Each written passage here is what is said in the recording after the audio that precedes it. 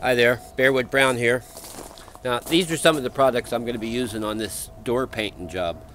So, the first step would be if there's any wood rot that needs taken care of, I'll use the wood hardener. Then go to the quick drying wood primer. Actually, first step is over there, sugar soap. After I've sanded it all down, give it a shot of sugar soap, and then on with the next bits and pieces. So, there's some of my paintbrushes. Clean, a bit abused, but so what we're going to do now, oh man, look at those. Aren't those pretty? Are those violets? African violets? What's the light? Anyway, okay, so what I'm going to do now, I've got this Ryobi 18-volt sander with, I'm not sure, I'm going to try and put an 80 grit paper on there now, I think, or I'm just going to use whatever's on there at the moment. Now I'm just going to put this, you see where I'm doing here? I've got my workbench, and my camera has a little tripod on it. So I'm just going to put it on there like that. Hopefully the wind won't knock it over, and I'm just going to have a little go. See what we come up with.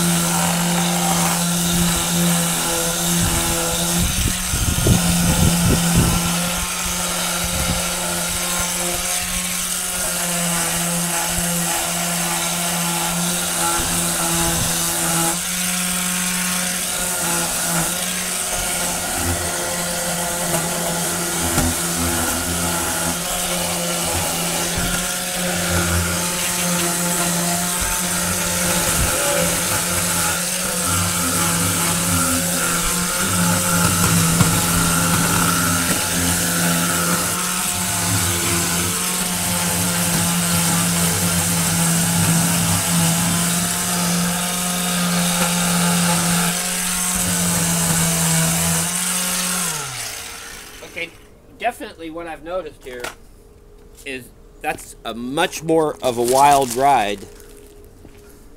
This is for like aggressive sanding on whatever you need aggressive sanding on, but